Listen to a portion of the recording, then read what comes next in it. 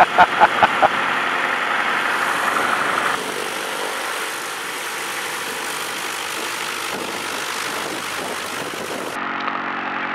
good.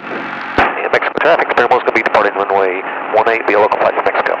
Okay, we got a little crosswind to the east. So we're going to position the ailerons that way.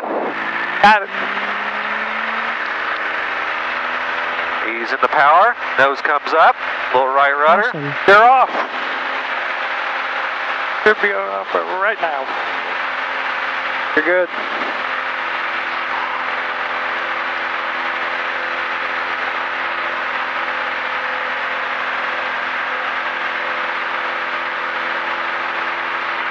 And we'll just get it up to out, do some turns and stuff, let you fly it, come back in, do a nice landing.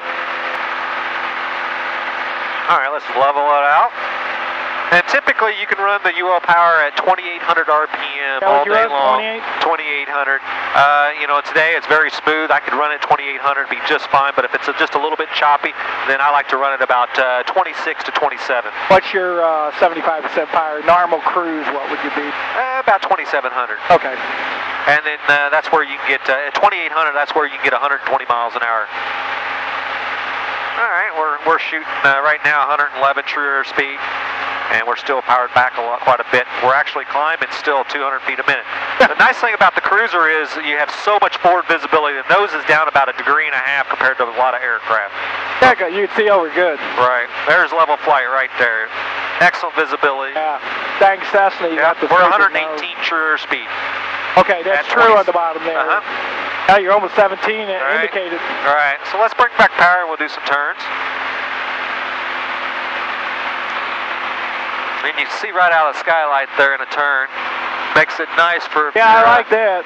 You know, looking for traffic, or if you're in a canyon trying to maneuver around some canyons. We don't have too many here. No, we don't. I guess if we get low enough, the corn stalks or something. Yeah, let's hope not.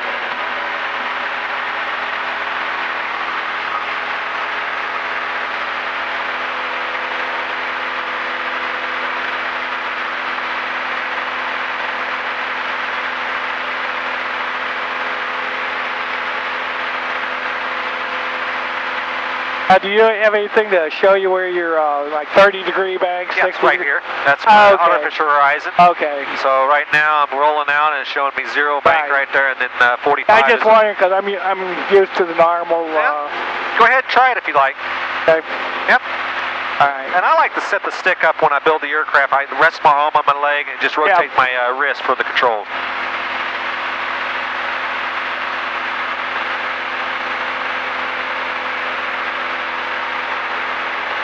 Try some easy ones first. Sure. I'm going up, eh? Yeah, it's very easy to climb. Yeah, I can see that. Very easy to climb. Hey, I can't tell if we're going up or not. I'm just... There's our VSI. Yeah, just look out. You know, I'm just using the horizon. It takes you about 10 hours to really get used to any glass cockpit if you're not used to flying besides the steam gauges. Roll out. And you're putting in the Corvair engine in your aircraft. That's excellent. Got it. You've been working with William Wynn going to his colleges? Not yet. I've actually got the engine built. Okay. Been talking to SBA and William about it. Right.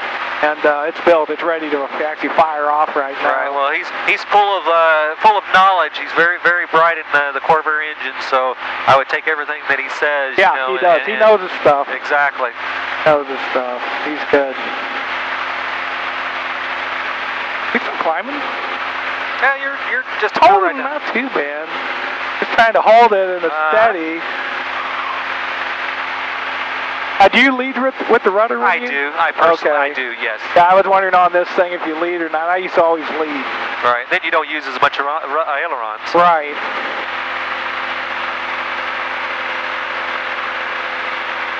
Going around and swinging a figure 8. Now we're going up. Boy, that thing goes up easy. Alright, let's roll it. Continuous roll. Sure. Around. Wave to our camera. How you doing?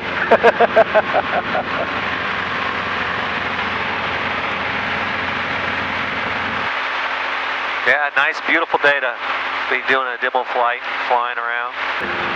We're here at the March 8th and 9th, 2018 rudder workshop.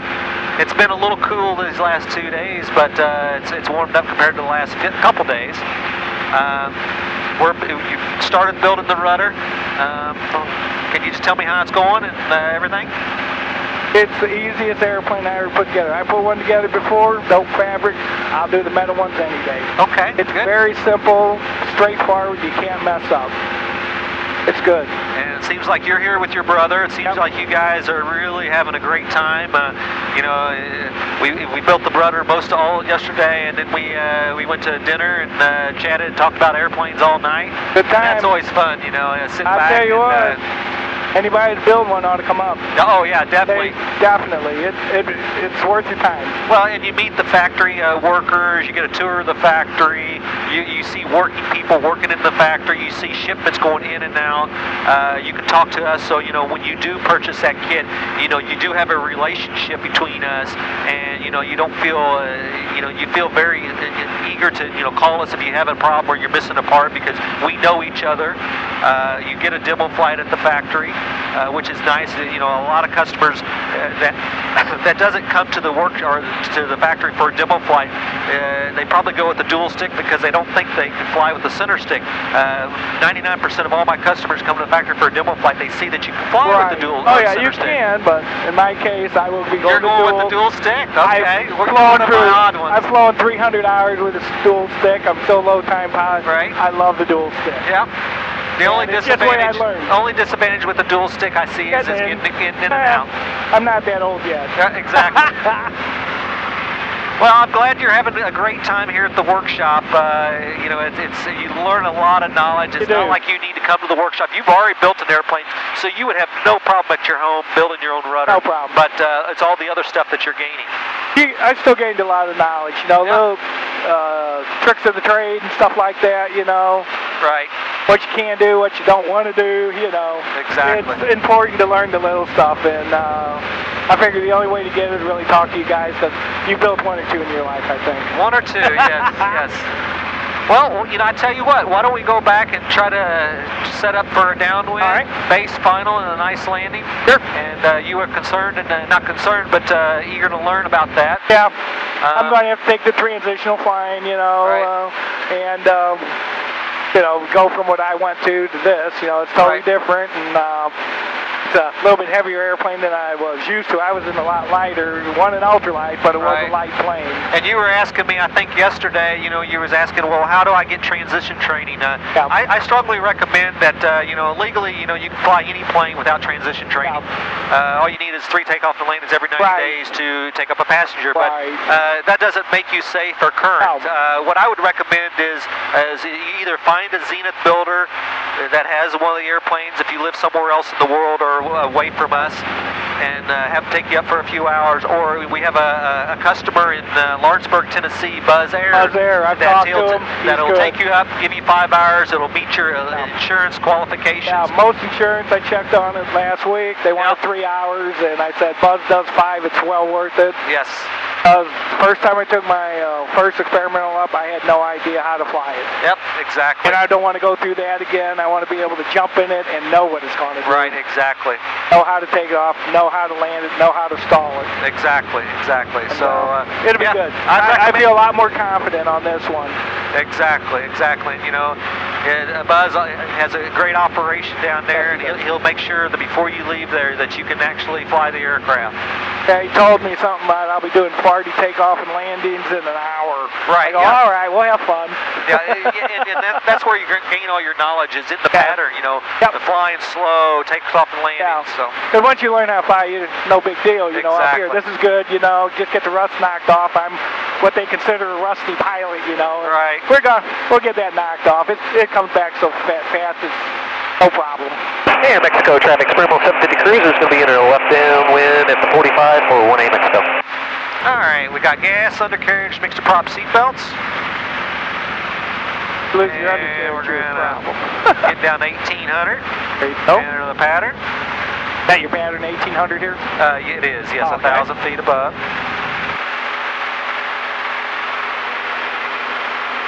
Yeah, I'll probably be coming up here a bunch because you're only an hour away. That's right. You're welcome anytime. You know, you don't even have to call if you just want to look at the airplane, look at the parts, and see how things are going together. Oh, I figure when I get flying, I'm going to be buying gas up here. Oh, yeah, there you go. Yeah. Yeah, we should have a fly out to all the local Missouri guys. Really? Just fly in here and fly out sometime. Okay, we're beaming the numbers. I missed it just a little bit by chit-chat. So we'll beam the numbers, bring back the power, pitch the nose up a little bit. My airspeed is actually decelerate. Right. And once I get in the flap, then I'll just lower the flaps just a few degrees. All we have is 15 degrees, but it's called a flapper run, a full length, so I have a lot of actually surface area. The whole thing. Right. That's the way my old plane was. And you can trim it for 500 feet, but I like a little stick pressure, so we're about 550. Yep. Check for traffic. I'm a little bit fast there, so I'm going to slow it down, pull back power just a little bit. This thing slow down pretty easy. Oh, yeah, it's no issue. No problem. Some of them like to glide forever. It does have a good glide compared to our store aircraft, yes. Mexico traffic, Springville's turning final for 18 Mexico.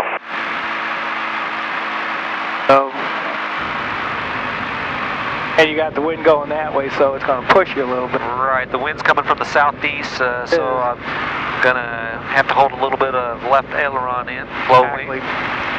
Hey. That's not a very, overshot it just a little bit. You're not supposed to do that. Even the best do. Hey, you're good.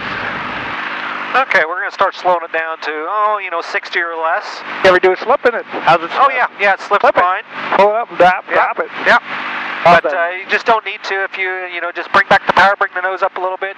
Now, if you want to slip it, if you're coming in like over some mountains or something like that, your runway or your grass is, obstacles, yes, you'd really want to slip it. And we used to do that at Weiss Airport up in St. Louis. We had a hill we got to come up. Okay, we're going to slow it down, add the rest of the flaps there.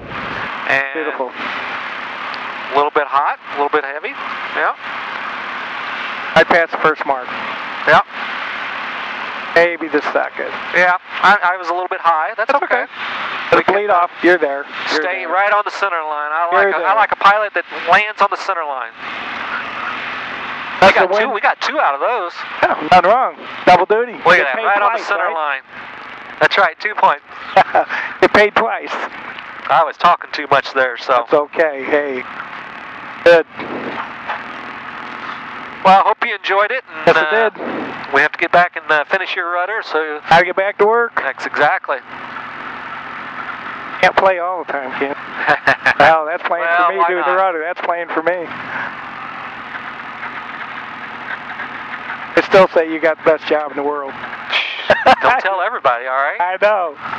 Oh, it is fun, Don't tell Sebastian, right? That's right. No, it is fun, and it's not fun because I get to go flying. It's because I meet all these great customers that have so much different backgrounds, in their career, and they've wanted to do this all their life, and now they've got the time and the money and to do it. That's what's nice. And this is my bucket list here. And my customers are coming in. They're happy. They're excited. There's some fields that they want to be here. Yeah, exactly. I can't believe working in some other industries, but when people are not happy, it's like, oh man, this is so great. Everybody's smiling. And you don't know how good you got it, Roger. Yeah. Well, he don't.